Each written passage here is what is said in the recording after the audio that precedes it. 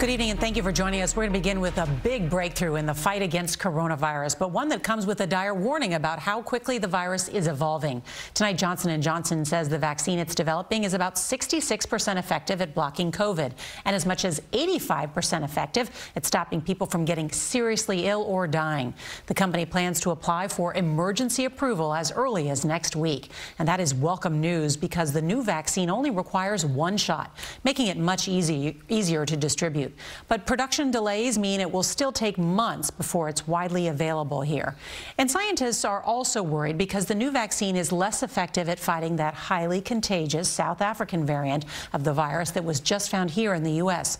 Well, tonight, the president's top medical advisor, Dr. Anthony Fauci, says that should be a wake-up call to all Americans, warning that the virus will continue to mutate, finding new ways to become more contagious and dangerous.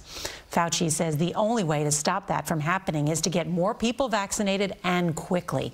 But as we come on the air, states say they still don't have enough doses to speed up the rollout.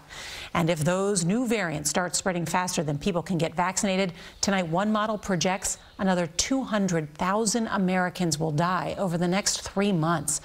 So we have a lot of news to get to on this Friday night. Our team is standing by to cover it all. CBS's Mola Lenghi is going to lead off our coverage from New York City. Good evening, Mola.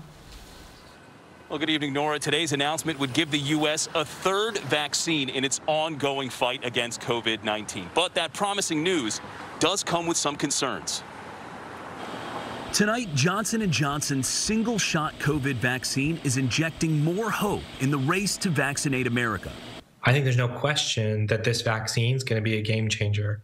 Data from the U.S. trial of Johnson & Johnson's vaccine shows 72% efficacy against moderate and severe infection and 85% efficacy in preventing serious symptoms in global trials. It either will stop you from having COVID, or if you have COVID, it has a much milder course, and it'll stop you from needing to worry about ever getting so sick that you have to go to the hospital or dying.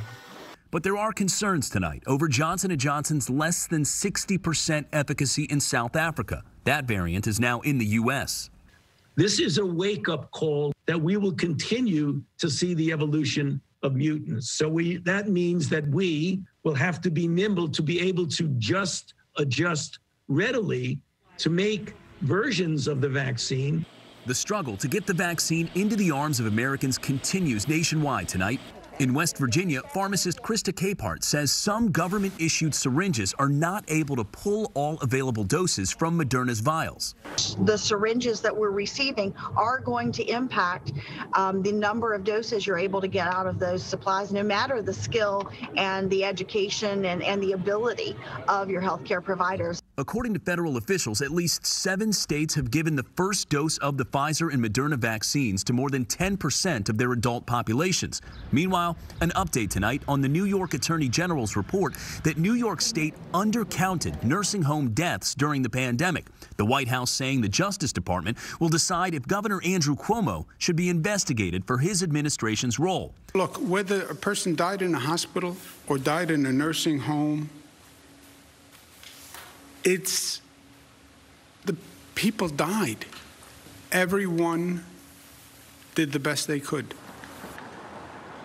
Well, tonight, Johnson & Johnson tells CBS News it'll deliver just 2 million doses of vaccine once they get that emergency use authorization. But the company still plans to supply 100 million doses to the U.S.